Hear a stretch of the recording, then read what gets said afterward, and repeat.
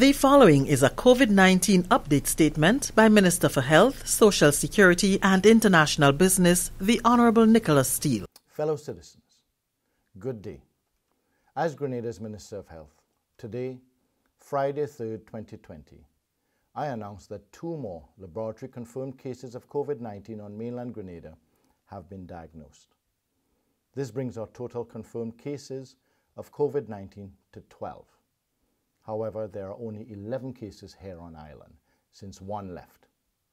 The first new individual is a 73-year-old male who had arrived in Grenada from the United Kingdom with his wife, who is one of the previously tested positive for the virus. The couple had sat within the 6-foot radius of our first case on that March 16th UK flight. The husband became symptomatic on the 31st of March and was tested on April 1st. He has been quarantined since his wife was tested and is being monitored closely. The second individual is a 70-year-old male taxi driver who had interacted with a previously diagnosed case before that case was tested. He was found on March 27th through contact tracing by health officials and placed under quarantine. He started exhibiting symptoms consistent with those of COVID-19 and was subsequently tested on April 1st. I want to reassure the healthcare officials that healthcare officials have been aggressively engaged in contact tracing, especially of individuals who arrived in Grenada during March 16th to 22nd. We have found that most of our cases so far arrived in Grenada or are linked to someone who arrived in Grenada during that period. The pattern is similar in several other countries throughout the region. Both cases announced today are stable and exhibiting mild to moderate symptoms. However, I must add that 2 of our previously announced cases are now in the ICU, having developed complications from pneumonia. They are in stable condition, though. In terms of testing, 45 people in total have been tested. 12 people have tested positive to date, and there are 4 results pending. All cases have been reported to the World Health Organization and the Pan American Health Organization. I have constantly stated that our healthcare team is sparing no effort in ascertaining the possibility of community spread here in the state of Grenada, because while all cases so far have been imported or import-related, several of those have had significant movement in the community, and we are following up with every possible contact. We continue to rigorously enforce and enhance quarantine and isolation measures. Several entire households are presently under quarantine, and the RGPF has increased their surveillance mechanisms to rigidly ensure that people are observing the rules. We are assured that all individuals currently under quarantine are being closely monitored and are fully compliant. I remind you that any individual who attempts to or breaches the Quarantine Act will be forcibly quarantined in public facilities, which we have already secured around the Tri-Island state. Furthermore, anyone who fails to comply is subject to a $10,000 fine and 6 months imprisonment. This includes anyone who visits someone who is under quarantine. Fellow citizens, public trust is crucial in our efforts to beat this disease. So is public cooperation. I cannot say it enough. The curfew is in place for a reason, to help us curb the spread of this deadly disease and save lives.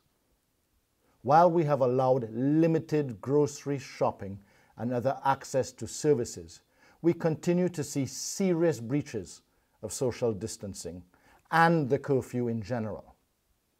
while law enforcement has been quite active and have made several arrests so far, the law breaking is enough to infect an entire nation and possibly cost lives. Every time you allow someone into your vehicle, every time you leave your house, every time you allow someone into your house, your life is in danger. Our lives are all in danger. Every time you stand in line at a grocery store and do not comply with the 6-foot social distancing guideline, your life is in danger. Please remember, anyone can have and spread the disease, even if they do not have any visible symptoms. A significant percentage of people carrying the disease in the world do not show any symptoms, but they can still spread the disease. They can still kill you and me. So the next time you crowd the lines at the grocery store, look at the guy in front of you. Look at the lady behind you. It is very likely or possible that one or both can have the disease and are in the process of transmitting it to you and others. It is also highly likely that you are the one with the disease but are not exhibiting symptoms, and you can pass it on to others every time you expose or you are exposed to them. You might be responsible for taking someone's life. Think about that. Think about that the next time you break the curfew to get a drink or go out to get some potatoes. Fellow citizens, while health officials remain vigilant, we continue to ask you to work with us.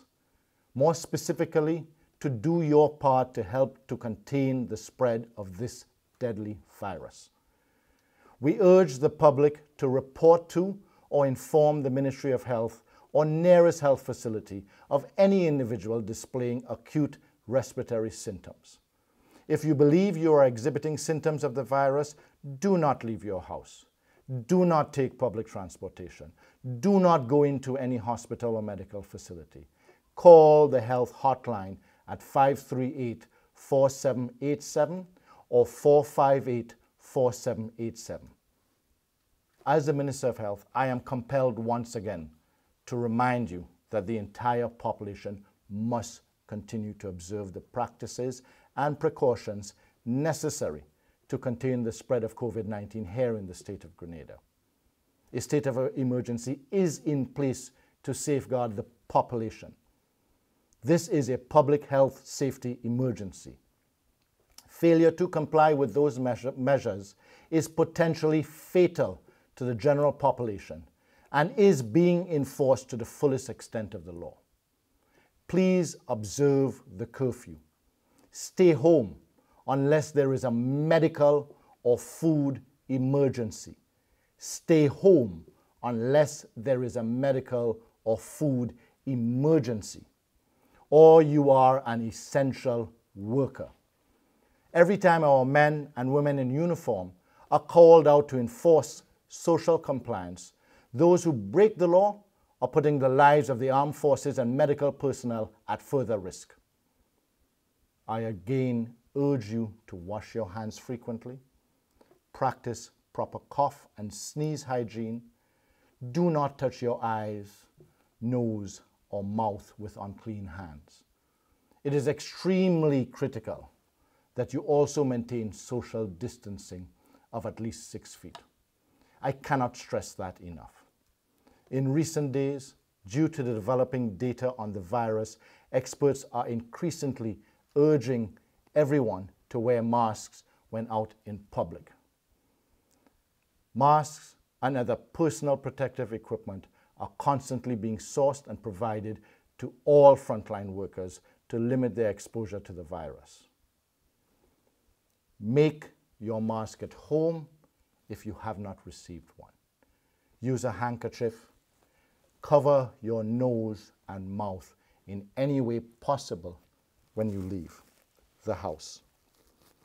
This will allow you to protect yourself and allow you to ensure that if perchance you are not one of those infected or you are one of those infected, you will not infect others. I want to thank the frontline workers, including our medical and professionals and the Royal Grenada Police Force, for their selfless service in helping to protect Grenada, Carriacou, and Petite Martinique from this deadly disease. I also must thank the artists and public figures and media personnel, private entities and volunteers who continue to lend their voices and their influence to help sensitize the population and help enforce compliance. I also want to thank the government and people of Cuba and the People's Republic of China for their assistance to date. I thank our citizens in the diaspora who are constantly sharing information from their respective cities around the world, especially areas hardest hit by the virus. They are sharing the information to help us see how deadly our actions can be if we do not comply with guidelines. I thank them for their service in helping to preserve the future of this nation.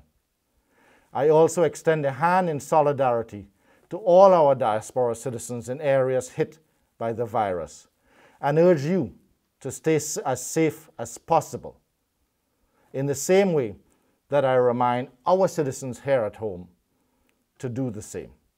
Finally, I thank those of you who are complying with our guidelines, rules, and regulations shared by authorities.